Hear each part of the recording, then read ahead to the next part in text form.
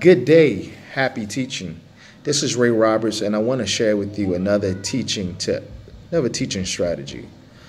Yesterday, I conducted several interviews at an international school, and a question was posed, a hypothetical question was posed to candidates.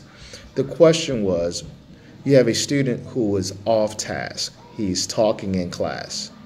The the rest of the class is on task. They're doing what is required of them by the teacher.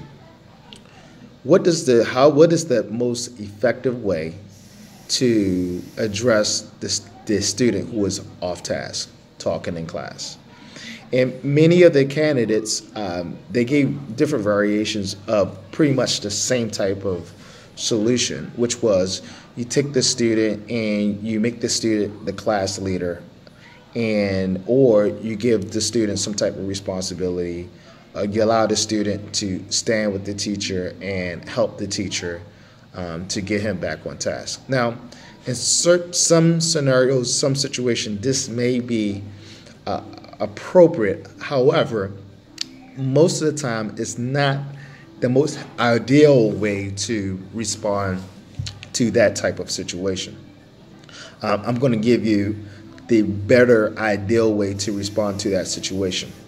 When you have a student who's off task, the best thing to do for that student is, and for the classroom, and for your sanity, is to reward the students who are on task. So you have Mansour, who is off task, talking in class, being inappropriate, not being on task. You turn to the students and you identify students in the classroom who are on task.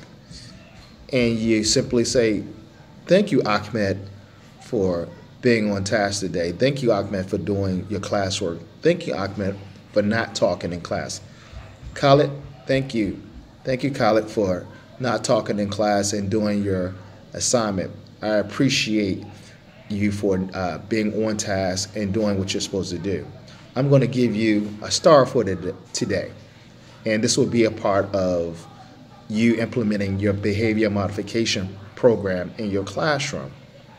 I'll talk a little bit about behavior modification on another video because as I want to make this video pretty short. So just to recap, when you have a student who's on task, the best way to address that student is to recognize and reward students who are on task, okay? Because in essence, you do not want to reward a student for his negative behavior.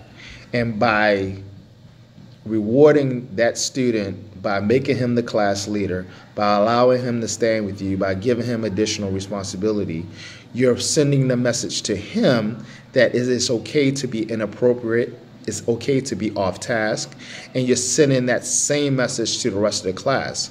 And what will happen is the rest of the class will also, when they need attention, they will get off task. They will become a behavior issue because you have already sent that message to them that the way to get your positive attention is by being negative themselves. So this is the reason why rewarding a student who is off task is not the most ideal situations. So again, when we have a student who is off task, we want to reward students who are on task, and we want to do that by implementing our behavior modification program that you establish right in the first week of school with your students. Thank you. This has been another teaching tip brought to you by Ray Roberts, the Academic Partnership, and APIA. APIA is the Association for Professional Educators Abroad. For APIA membership, please send us a email at RaynorRoberts, that's RaynorRoberts at calltoenglish.com. Have a great day. Have a great life. We'll see you next time.